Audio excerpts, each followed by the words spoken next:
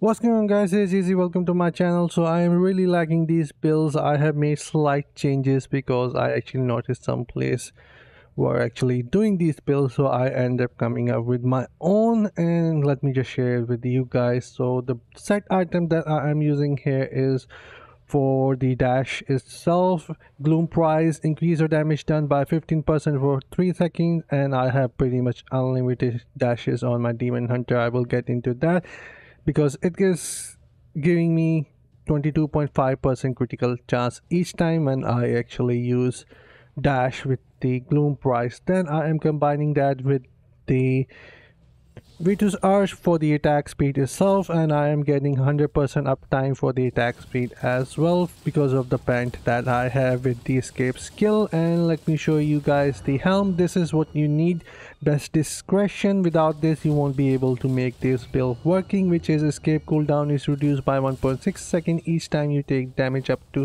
a maximum of 4.8 seconds. So this is what you need, and you need to combine that with the escalating violence, which is escape now lunges forward, damaging and slowing enemies in its path. You can either use this to escape or you can use it to hit enemies, and it deals a really good damage. And you can combine that with the secret safeguard. You really need that. The reason is because it is going to activate your Vitus Urge as well and keeps you alive with the shield that you are going to get as well. And for the primary, I am using this. Excavator works with the impale, and I have vengeance skill as well, so there is nothing more needs to be said here.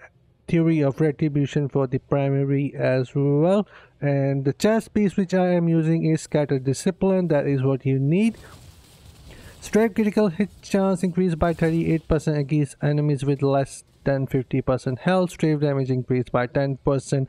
And when you have gloom price with the dash and you use this against enemies, they take a lot of damage. And now STRAFE can hit up to 3 enemies at once, so this is actually really nice. And I am using that with the unrelenting fewer, which is going to increase the duration of STRAFE itself, so I can deal more damage. So that is really nice. And I am combining that with the Scar, which is going to work like a vengeance itself. And what it does is STRAFE now randomly fire piercing shots at nearby enemies, and damage increased by 18% as well. So these are the builds, and I really hope you like them.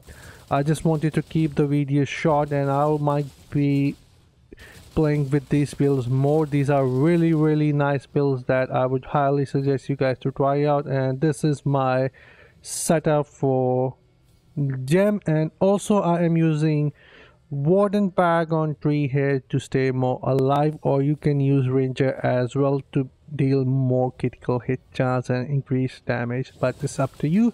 But anyways, this is it for the video. These builds are really fun. You can be a support, you can be actually offensive with these builds as well. It depends on your play style, and you have a lot of mobility, agility to run in or out from danger. But anyways, this is it for the video, and I will see you guys in my next one. Until then, enjoy the video, and I'll see you guys in my next one. Bye.